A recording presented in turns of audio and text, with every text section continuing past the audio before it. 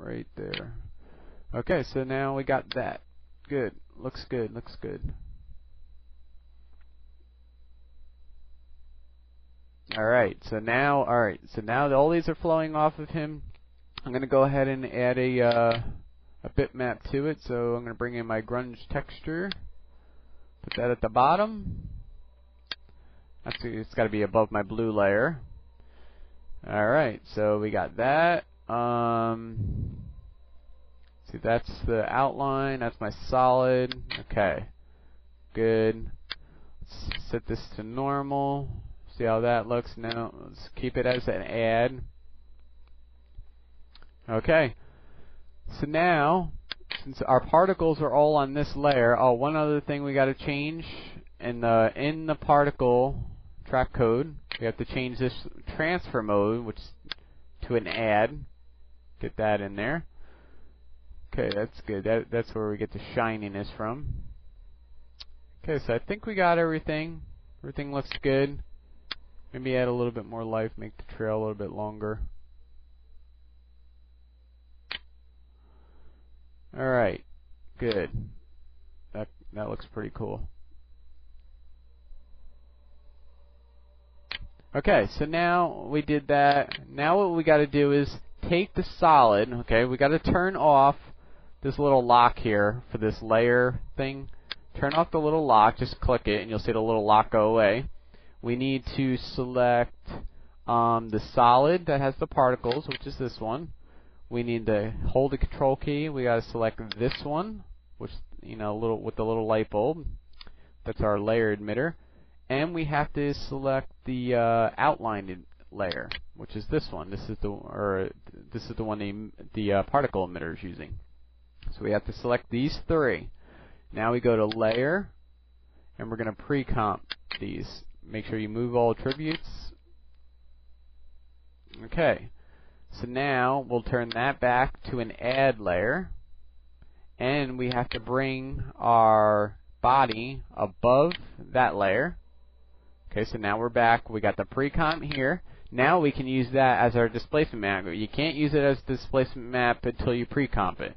So we're going to go to our, let me turn off this solid so it doesn't confuse you. So basically, what we're left with is the main layer, which is the dude. And then underneath we have our particle layer, our particle pre-comp, which is an add layer. And underneath is just our background. Now for our background, we're going to go right-click, or click it. Right-click, go to Effect, go to Distort, Displacement Map. Then we're going to go select our pre-comp. Select Luminance, Wrap Pixels. Alright, and then we just play with our displacement as usual. And you'll notice it's going to look pretty darn cool. I mean, once you add that displacement to it and then play it back, I mean, it's amazing. It's a really freaky look. Especially, this I think works really good with colors when you have colors on. Alright, so I'm going to get this, and of course the background, you know how all that displacement works. Okay, so what we could do also is add another layer. Let's duplicate our pre-comp. Let's go ahead and click duplicate, and this way we can get more glow showing. I'm going to change this to normal, I think, and bring the add layer possibly above. Yeah, there we go. This way we get more color, and we still have the add layer. So the normal's doing that, bringing in some color, and add is just bringing in, making it even brighter, deeper colors. Alright, so now let me show you the difference between displacement. So you can see, of course, displacement you will notice a lot more when it's rendered. You know how that works. Trying to get a good displacement value here. And then I'll go ahead and pause this and then do a preview for you so you can scope it out. Okay, I'm going to pause it and I'll preview it. Alright, we should be back. As you can see, I'm previewing it now. And you can see the particles are flowing off of him. Got the displacement all in there. colors are going with them. They're all flowing with them. It's just like a totally different kind of a trail. I think it's awesome looking. You know, it's just like it's got like an ink look to it. That CC vector blur makes it all inkish looking. And of course, this is all the look of this. You know, if you don't like as many swirls in it, that all depends on how you do the CC vector blur. So the way you adjust that to your liking, that's going to make the difference in how this is all going to look. It's not this is not a one look deal. You play with the CC vector blur and go back to this comp and check things out. You know, make maybe a little bit less angle in it so they don't curl as much. You know, it all depends on what you want. I personally like the inkish look. I mean, it just looks wild. It's just a totally different thing. I've just been working with this recently and just learned all about how to do more Trapcode trails and stuff.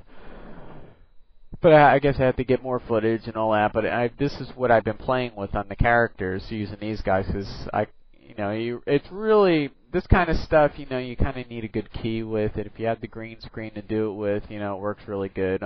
You can do it with the difference mate type, but you have to have a decent key, I think. If it's too messy, it's not going to work very good, I don't think. I mean, it'll still work. The particles will still flow, and who knows, it may even work better. But to me, I would think a better, nice, clear outline would just work way better. But there you go. That's another way of doing a trail. So you can play with all these different ideas and find out which one you like. I tried to go into as much detail as possible so you can get the idea of all the possibilities there are and things I play with. But as you can see how they just flow and kind of fade off, and just disappear. I mean, that's really cool. But you can tweak the speed, the velocity of it, make it go a little slower or faster depending on your taste. So don't be afraid to play with the few settings that I actually adjusted in there. And your particles per second, maybe turn some of them down, turn them up. So, but there you go. That's another way of doing it. Hopefully that helps.